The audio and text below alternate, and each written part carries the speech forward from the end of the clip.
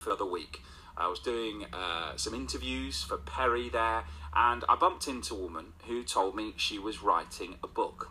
She's called Charlie. She's from Biddulph, and she said, "Is there any chance of coming on and talking about it on the radio?" I said, "What's it about?" She says, "It's about my son. He was born with half his face missing. He's 11 and is one of two twins, Harry and Oliver." Now, in the first part of the interview, we heard about the shock and the guilt that Charlie felt when Harry was born. She felt like she'd done something wrong, how difficult it had been to come to terms with it, how his brother Oliver has struggled with Harry, who is non-verbal but has had 20 operations, plastic surgery, to kind of rebuild his face. It was like one half of his face was smudged out. Only one eye, one nostril, a short jaw on one side, and only one ear. He's now got an eye. He's now got the features that you'd associate with most little boys, and he's having an ear built for him. He's also got autism. So basically, Charlie went through the mill at the start when 11 years ago, when Harry was born, led to the breakdown of her marriage.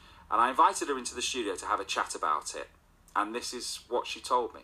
She told me how she dealt with his condition. Have a listen.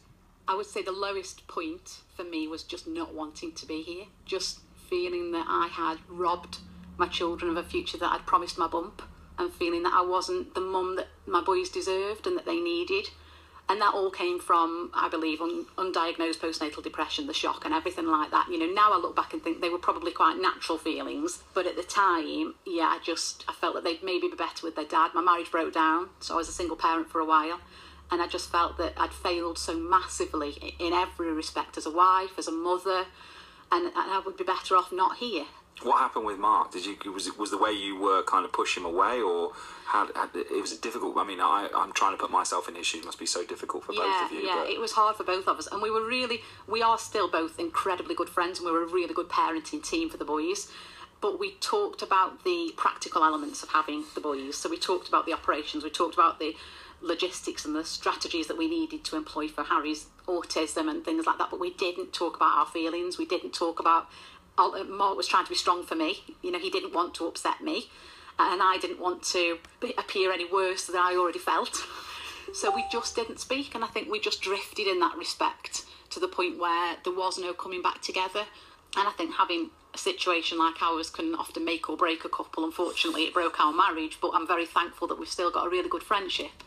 But you think if you were armed with some of what you know now, and we know hindsight's a magnificent thing, you would have been better prepared for everything in your life at the time, and that's why you've decided to write this book. Yeah, absolutely.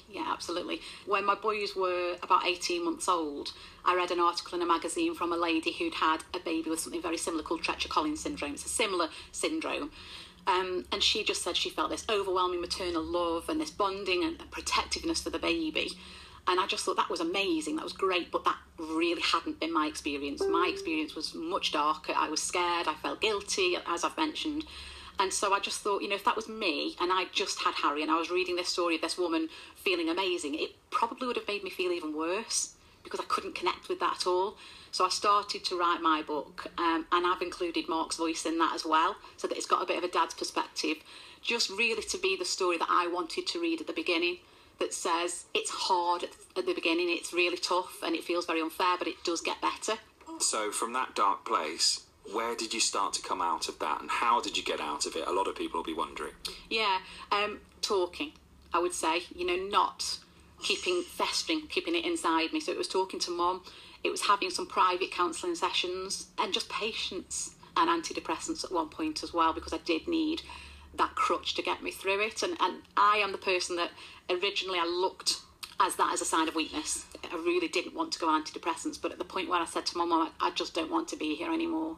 And she said, and you know, do you have a plan for that? And I said, yes, I do. And she said, we need to get you some help. How did the book writing go? And could you ever imagine yourself writing a book? I've always loved writing, always enjoyed writing. And initially, I didn't know whether it would just be something cathartic for me, that I would write, that I would feel better getting it out there. But as I shared it with family and friends and people on Facebook who are in similar positions to me, so they've got either autistic children or children with other disabilities, they were saying, sort of, you know, that's incredible, I'd love to read it. And I just thought, yeah, there are people out there that would be interested. And I think if I could help just one or two mums or dads in a similar position, and it doesn't have to be as severe as ours, but if, you know, there are any parents that have a baby that isn't maybe what they were expecting, they might find a bit of hope in my story, and that's incredible for me. Yeah, definitely. And what is life like now? You're in a good place. Tell me what's happening now. Yeah, really good place.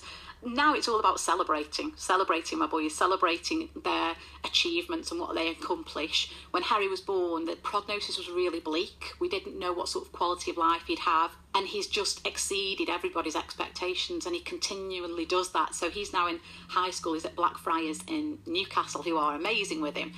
And so he just astounds me all the time. Both of my boys do, in terms of how resilient and how brilliant they are. And I'm incredibly proud of them. And I'm proud of myself. And I never, ever thought I would say that. You know, I never thought I would feel proud of who I am now and where I've come from. And what do you think, Oliver, of your mum writing a book? I think it's a really good idea because she's sharing what she experienced with other people who are in sort of the same situation. So I told her, do you want to help people? And she said, yeah, even if I can help one or two people, then that'd be amazing. So. And Harry, is Mummy's book good or bad? Good. Good, I thought so. Good answer. It was great to meet them. They came into the studio yesterday, and Harry was fascinated by the remote controls in the studio because he loves remote controls. He had a smile that would light up a room, born with only half a face, 20 operations. You heard there, Charlie, his mum's been through the ringer with it, and come out the other side, and has written a book about her experiences. It's going to be called Our Altered Life, and she's going to self-publish, I think, in around about 6 months' time. But a lovely family.